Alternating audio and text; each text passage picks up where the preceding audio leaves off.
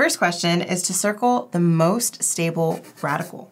And within this, I also want us to pretty much label what each type would be, like classify the radical. Oh, yeah, okay. So first off, what do you think the most stable would be? Okay, so the most stable one, it's on a scale. So the most stable that, like, ideally what we want is an allylic radical. Good. Which would be basically like if I were to count the double bond, and it's not the carbons that are directly on it, but it'd be like one of the carbons that's like just adjacent to it. Good. And it'd be, okay, so there's two actually. It's between these two. But then we have to look at how many like substituents there are, and that one has 3. Or I guess it'd be like third degree. Tertiary? Tertiary. So it'd be that one. Look at you. Okay.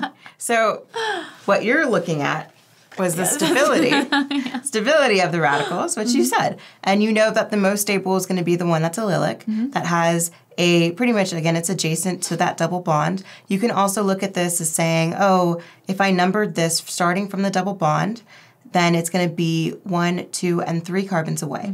So that's really the main thing is like you're going to keep hearing that, just showing that, oh, if I numbered again this 1, 2, and 3, there's a radical. Yes, that's the allylic position. Versus something that would have been vinyl, which is on the double bond, that is not allylic, which you just mentioned beautifully. That would be the least stable. And then, of course, it also depends on how substituted this is. Is it tertiary, secondary, primary, and so on. So in this case, you said, well, considering these stability rules, which I'll place here, I know that this guy here is allylic, and it's tertiary. So I'm going to just label that. The most? First, I'm just going to say that it's tertiary and allylic. Like, this is how you would pretty much, define what this is. Okay. And then, what would this be defined as? That one would classified. Be this one right here. Secondary. Good. And you also mentioned, yes, it's allylic because there's 1, 2, and 3. That separation, yep, this is also allylic. How would we classify this one? This one would just be tertiary. Is that right? Because it's just on this one. So 1, 2, 3. Good. That one would just be tertiary.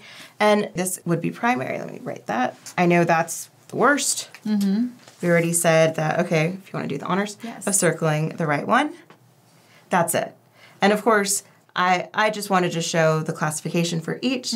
You went right to allylic. I know that it's going to be the most substituted, which is beautiful. You do want to do this quickly on an exam, you know, and this one was like, okay, this one was like an easier one, right? Difficulty level 1. That's one that it's like, for sure know it. So great. That's it. I know tertiary, allylic, yep, this is the best one, the most stable. Lovely. So if you like this practice problem and want to try another one, click right here. And if you want to watch the entire study session, click right here.